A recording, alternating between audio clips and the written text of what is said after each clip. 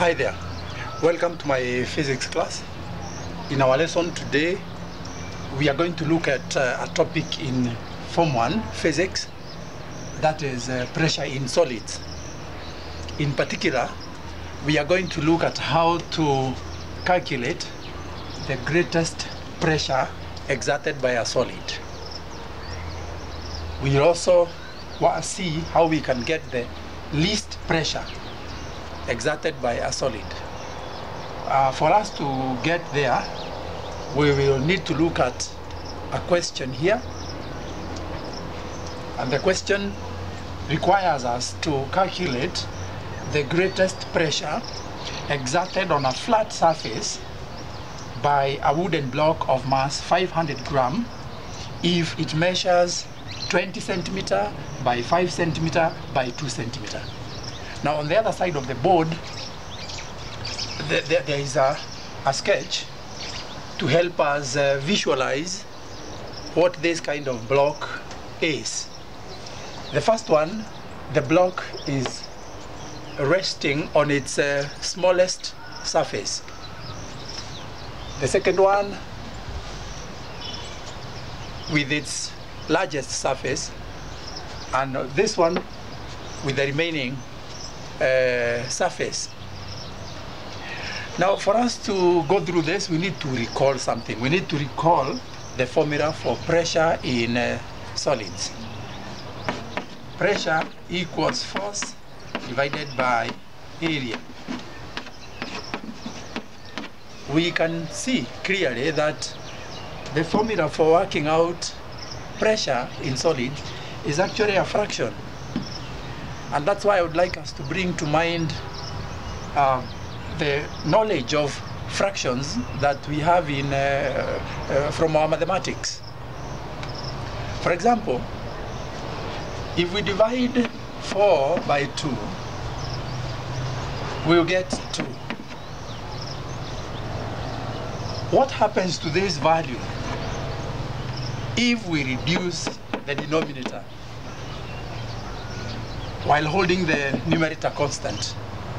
Like in this case, what happens to pressure if we reduce the area? What happens to this fraction is exactly what will happen to the pressure when the area is reduced.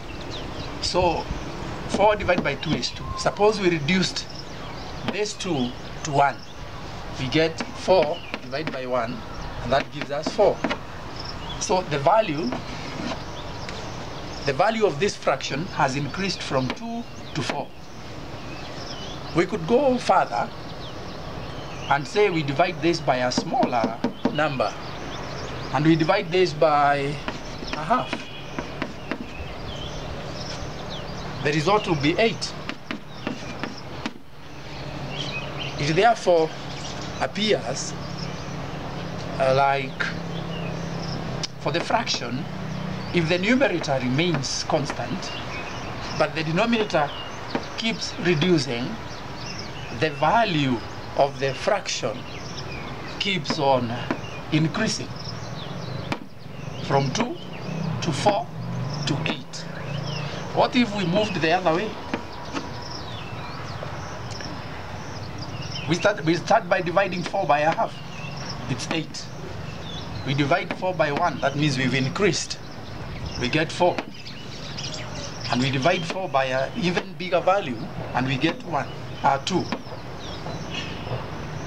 It is clear that as long as the force remains constant, a reduction in the area of contact results in an increased pressure. So you can say the smaller the area, the larger the pressure if the same force is applied. In other words, a reduction in area results in an increase in pressure. And this explains to us why when a needle is pressed onto our skin, we feel more pain. Yeah. For example, a pen has two sides.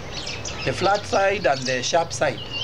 The sharp side exerts greater pressure and it causes more pain when a pen is pressed onto your skin with the sharp side because of the reduced area. So from the formula then we can see the larger the force, the greater the pressure if the area is held constant, and the larger the area, the smaller the pressure if the force remains. We can therefore now answer our question.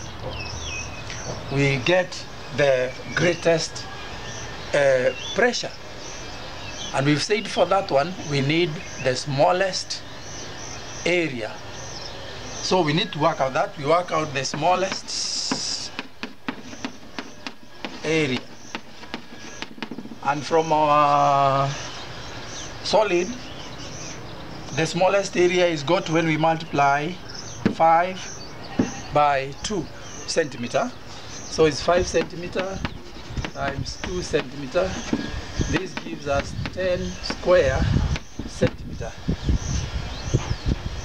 We can convert that to square meter by dividing by 10,000, and that gives us 0.001 square meters. So the smallest area in this case is 0.001 square meters. Now, because in the question we'll be required to work out the least pressure, it means we need also to get the largest area for our solid. So the smallest area, here it is, 5 by 2. The largest area, 5 centimeter by 20 centimeter. So we need to get that largest area equal to 5 centimeter by 20 centimeter. That gives us 0.01 square meter. I have multiplied 5 by 20, gotten 100 square centimeter, divided by 10,000, and ended up with 0.01 square meter. So we are ready now to answer the question, or to work as per our objectives. So we get the greatest pressure. Greatest pressure equals force divided by smallest area, and this is equal to, now for the force,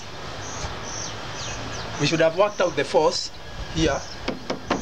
We are given the mass. The mass is 500 grams, so we can work out the weight.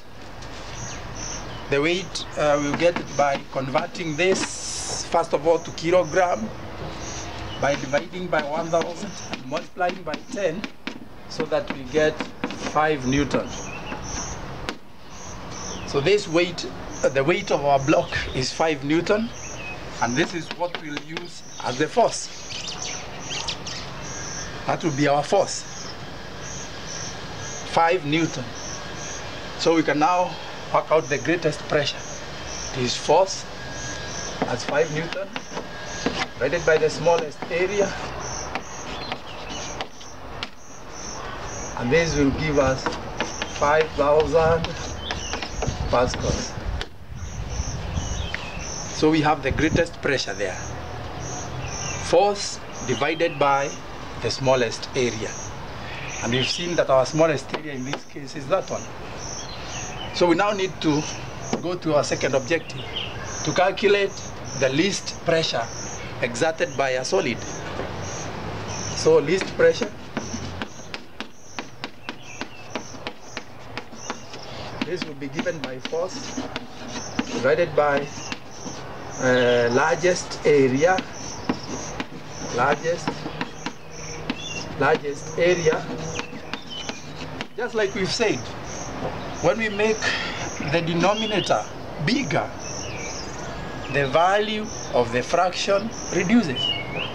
So in this case, The larger the area, the smaller the pressure for the same force. So that's what we are working out now.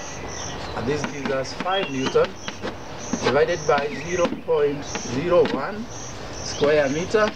That's what we got here. And this gives us 500 Pascal.